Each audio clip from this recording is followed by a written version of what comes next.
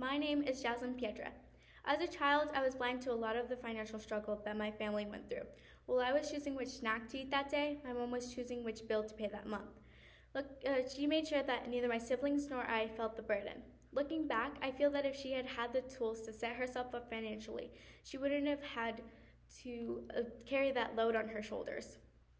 My project, Financial Freedom for Tomorrow's Youth, focuses on adding a board-adopted personal finance curriculum into the school's graduation requirements. Childress High School does not currently teach a personal finance class, which means that students are not leaving with the skills they need to navigate the financial world.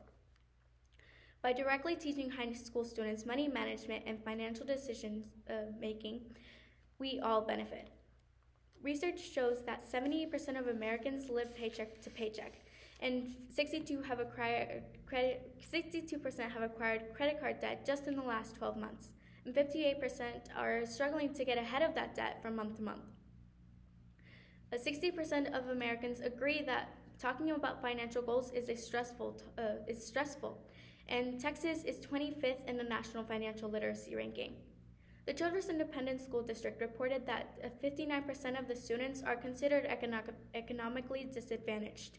There is a gap in our school's curriculum that should be used to prepare students for the future, not just academically, but for basic real-world decisions. I collaborated with the school's work-study program to use peers who are already employed. Since they already have jobs, money management skills are essential to them. I began doing some research by asking them to take a survey that I created. The data collected showed that while 85% already had a bank account, 50% did not have a budget, 71% did not know how to file their taxes, and 85% did not know their credit score nor how to improve it. It was clear that while over half of the class had a financial goal, they did not yet have the skills to achieve it. With the survey done, I asked the students to participate in a 1-hour weekly finance simulation curriculum provided by EverFi.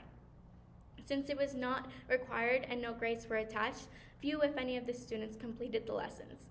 This lack of participation shows that students need extrinsic motivation. Sometimes we don't know what's best for us, so we need guidance. In an effort to gauge the amount of support I'd receive from my community, I first asked my principal if she would send out a survey to the CHS parents via our Remind app. She was not responsive to this idea, so I came up with a different plan to get community feedback. I reached out to our local United Supermarkets to conduct my community survey. This establishment has always been supportive of our FCCLA chapter in projects that benefit our community, and it offered a broad spectrum of respondents. The data showed that 70% of the participants agreed that there was a need for a personal finance course. The last step was for me to present my findings to the school board. I virtually attended the January 11th meeting with the purpose of persuading the board to adopt one of the 3 suggested curriculums. I asked that they require every CHS graduate to have earned a half credit in personal finance upon graduation. This could be accomplished in several ways. The first would be to add this content to the work-study program or to the college career and military readiness class, which was added this year as a requirement for all seniors to take. The second option was to pair it with speech, which is a required half credit, and the last would be to pair it with lifetime nutrition and wellness, which is also a half credit. With a combination of these options, all students could fit the new course into their schedule. Besides requiring a half credit in personal finance, I also asked that the board approve the purchase of a specific curriculum, especially since various teachers might be teaching this content and it needs to be the same for everyone. The first suggestion was CW Publication, which is a simulation-based program that allows a student to choose an income and a location, and once they've done that, they can create their own budget and make real-life decisions on a week-to-week basis for a simulated year. The second option, as I mentioned before, was EverFi, which is completely free. And then the last option was the Dave Ramsey Foundations in Personal Finance High School Edition, which includes a 600-page teacher guide, as well as hundreds of interactive activities, videos, and guided questions. These are just 3 examples of courses designed to teach students about banking basics, investments, credit, savings, and retirement funds, and setting smart financial goals. While the work-study class and the career and military readiness classes are teaching students important skills for the future, once a student gets into college or begins their career, they need to learn how to pay for their education and how to manage their income. One way of promoting my cause was to strike up a conversation about why I think financial literacy should be required for every high school student. As I mentioned before, over half of America finds money to be stressful to talk about. And one of the reasons why I was in the dark about my family's battle with money was because we didn't talk about it. It was important to me that I could find a clear and concise way to explain the value of having a quality financial education. So if a teacher asked me about my project, or if I came into a situation where I could talk about it, I would just say that 78% of Americans live paycheck to paycheck, and over half of the students in my school district are considered economically disadvantaged. That is why I chose to focus my project on financial literacy. It is important that we teach students the skills to make smart financial decisions, and my goal is to have the school board adopt a personal finance course into the school's required curriculum. It states the facts, my reason, and my goal.